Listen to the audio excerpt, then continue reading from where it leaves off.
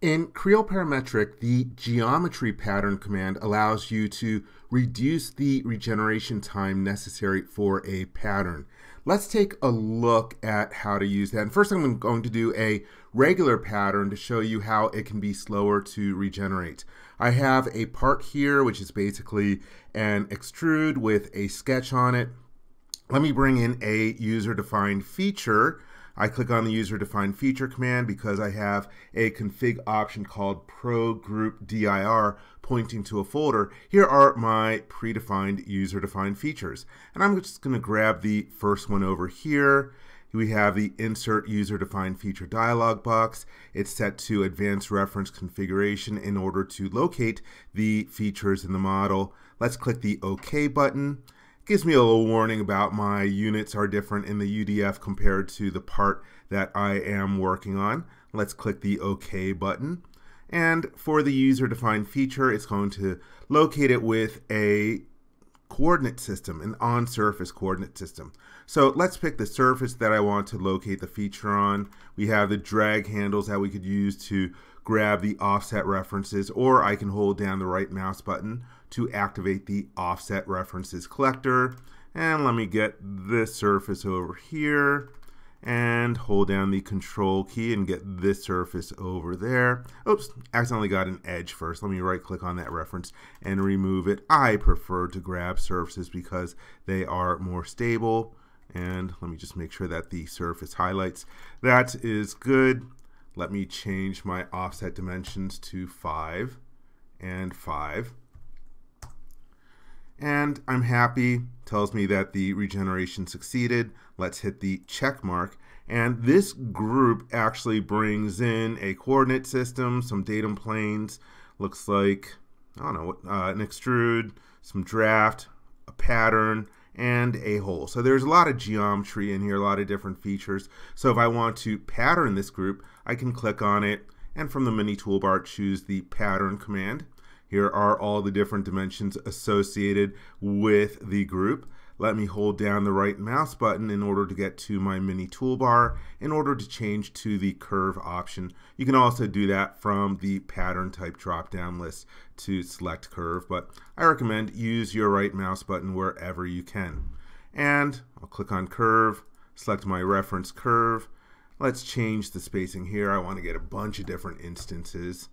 And I'm happy with the preview. Let me hit the check mark or middle mouse button. And you can see it's quite a number of features are regenerating. You can see it count down over there, and it's taking quite a few seconds. So again, this is what happens with patterns because it's regenerating all the different features. So let's say that you're working on this part. Every time it regenerates, you're going to have that delay. Let me right click on the pattern to get to the edit definition command from the mini toolbar. One way that you can speed it up is by changing the pattern regeneration option. By default, it's set to general. Oh, in this case here, it's not even allowing me to change to identical. So I'm stuck with this slow regeneration in my model. Let's cancel out of here. And I'm going to get rid of the pattern. I can right click on it, and from the asynchronous menu, as they call it, I can choose delete pattern, and that'll get rid of all the instances and leave my original feature intact. So because of this slow regeneration that you can get with complex geometry, there was an old technique back in the day that people would use. And just to give you a little brief explanation, and not a lot of people knew about this, but I'm going to select a bunch of surfaces here. I'll start off by selecting a seed surface. Then if I hold down the shift key, I can select the surface of the extrude, and that's a selection method called seed and boundary. It's an advanced selection technique. So I've grabbed all the surfaces associated with this user-defined feature that I brought in. And the way that this old technique worked is that you would use a technique called a surface transform. So the command was called surface transform. It's not in the software anymore, but these days if you wanted to replicate it, you could do a copy and then do a paste or a paste special, and then you could locate one instance, and then you would have a copy of the surfaces. Then you would pattern the surfaces, which would take less time to regenerate, and then you do a solidify. So it's a bunch of different steps. Not everyone knew how to do it, so they simplified it by creating it as a command in Creo Parametric, and that is the geometry pattern command. So I've got all these different surfaces selected. If I go to the pattern overflow menu, here is the geometry pattern command. And one thing I want to mention, I'm going to deselect everything real quick.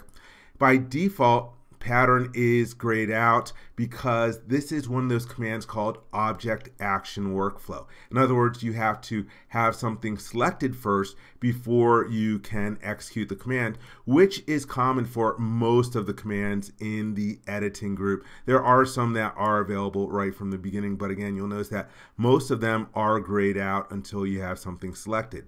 So once again, let's select surfaces. Surfaces are going to be the input to the geometry pattern command.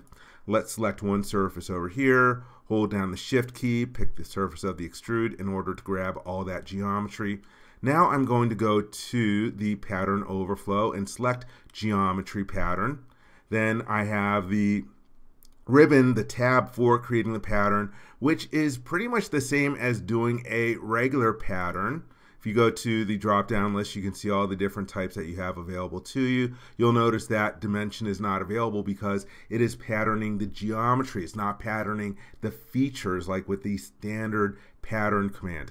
And like before, let me collapse this. I can hold down the right mouse button, and from the mini toolbar I can choose the curve command.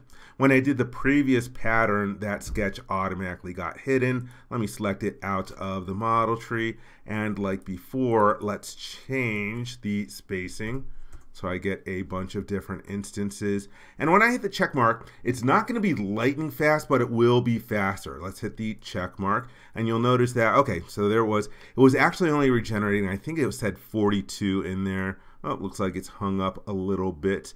Come on, finish those 5. So it was a faster regeneration. If you take a look in the model tree, here we have the pattern of copy geometry. So it did a copy geometry feature of these different instances in the model.